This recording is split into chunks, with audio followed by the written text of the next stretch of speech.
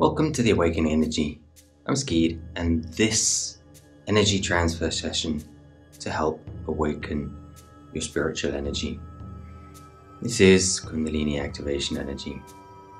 Some people also miscall it Kundalini awakening energy. Yes, it can awaken your Kundalini. You have to do specific things with it to be able to do that. So, just connect to the energy of my hands. If you're unsure how to do this, just reach out. That feeling of like when you have a best friend and you see them, sort of you bump into them in the street, and that sort of energy you have that you send out when you see them, it's the same thing. To connect to this energy. So once you've connected to the energy, just let your mind be free. If you have a monkey mind, two ways to do this. Either concentrate on the spaces between the thoughts, or just breathe in and out, gently and smoothly, with no pauses at the top or the bottom. And this will also help to slow and stop that monkey mind, because the thoughts come in the pauses. Just connect now. And take the energy and let it combine with your energy. This spiritual energy, your spiritual body. It also works on other levels. Physical body, the mental body, all energetic bodies. Because when we touch one body, it affects them all. The astral body, the etheric body. But this spiritual energy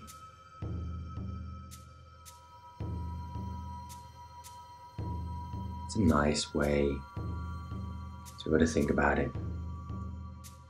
You can call it pranic energy. And then when we shift it, Shakti energy. Quantum healing. But to give it a name in English, yes, we could call it universal life force energy, vital life force energy.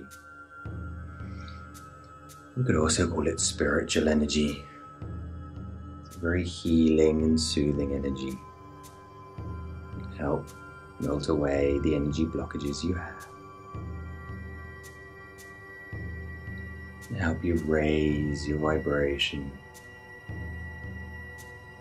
It can align the chakras and open the chakras with it. We call them chakras or plexuses.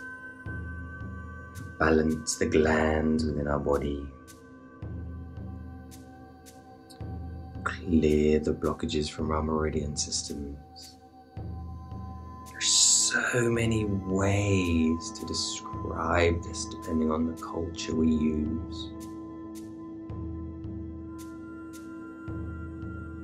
That's why it can get so confusing as to what it is. I talk about this in my other videos. If you want to know more about what it is, just watch the other videos, connect with the other sessions, get little other nuggets of information along the way, if you're interested. It's a very powerful energy. I've said before, this energy is not Reiki energy. I also do Reiki. I'm a Reiki master. But it's very different. It's a very soft, gentle energy. This is gentle. If you connect to it well, you'll feel how powerful it is. Wish to know a little bit more about me, You can go to my webpage at awakenenergy.com and just check the About section there about me. I'm also a Raja Yoga teacher, have been for many years. Which obviously, Raja Yoga includes breath work and pranayamas.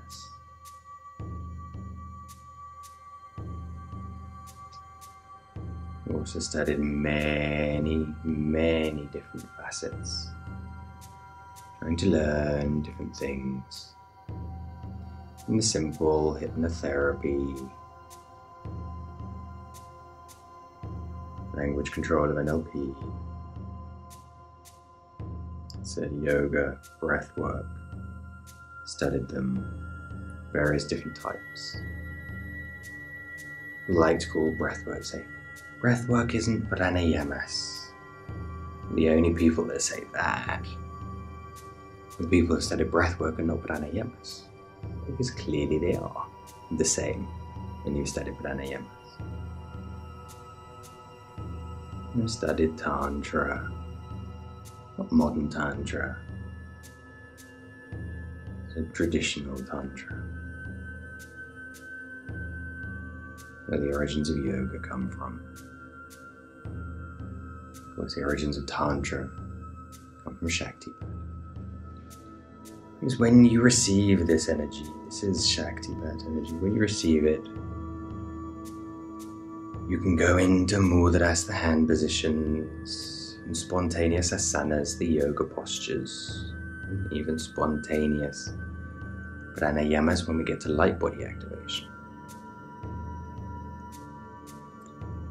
So these were studied, and eventually practices formed from Tantra into yoga. Over the years, as information got lost, the knowledge was kept to a select few. Special knowledge, special abilities. Sometimes when the energy is moving, it's hard to talk.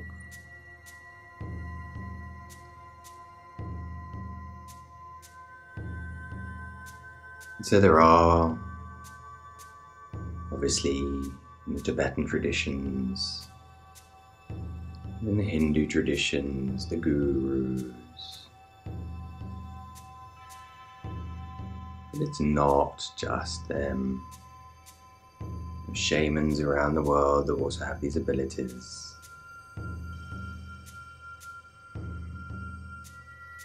Said they were common, we don't know for sure, within the Druids.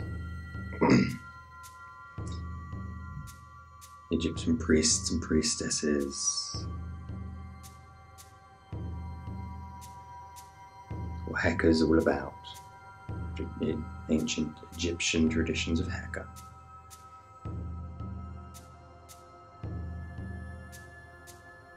It's in the Persian cultures, Zoroastrian, I said that correctly, priests, whatever you want to call them. Many places. Some cultures like to think their culture is special and it's theirs. It's not. It's everywhere.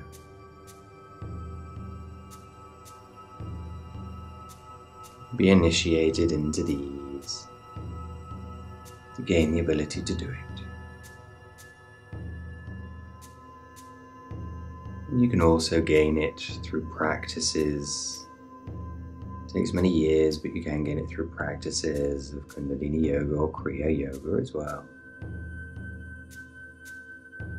You can be born naturally with the abilities to send energy and receive energy.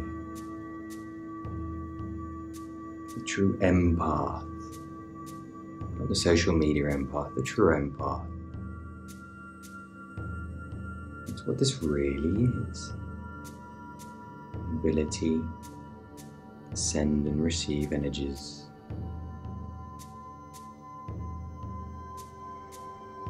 When untrained, For an empath, it can be a bit of a nightmare. When trained, it's a very powerful thing.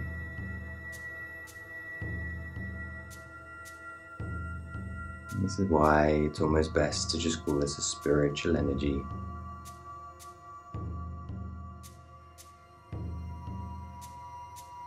We can take it to the world of magic too, if we wish.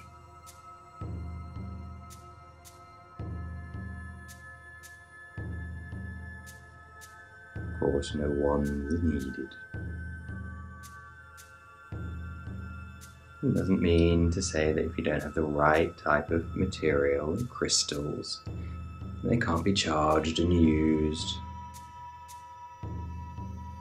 with this energy, just as water can be.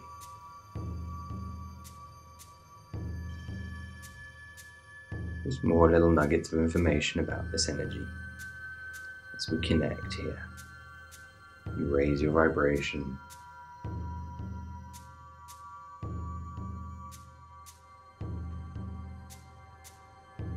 I know some people prefer to turn the volume down, especially if they're watching this more than once. But they can just sit, receive the energy without having to listen to me and all these little nuggets of information again. It's fine. I know other people say, but I really like the music you have underneath, so I want to listen to that at the same time.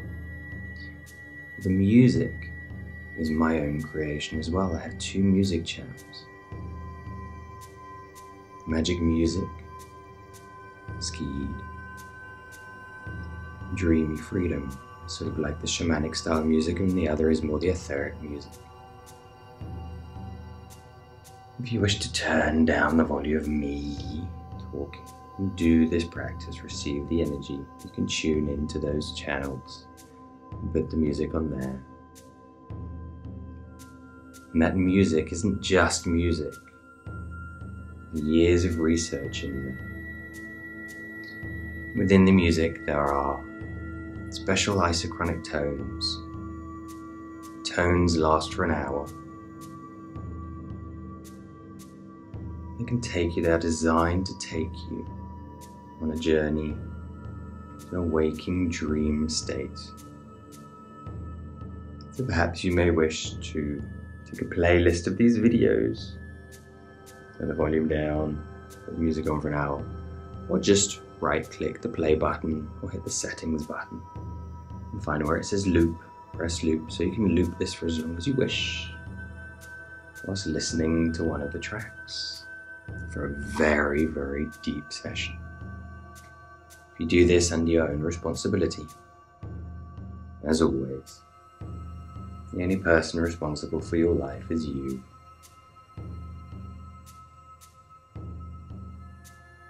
Notice this is a spiritual energy. You can get to a point where it raises your Kundalini, or spiritual awakenings, Kundalini Awakenings. So do your research about all those things before you undertake anything like that.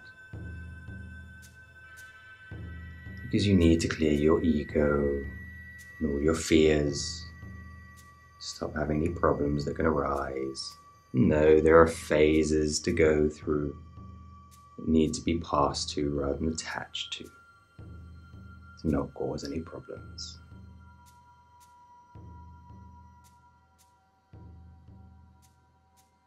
Hope you've enjoyed this session today and found the information useful. Namaste.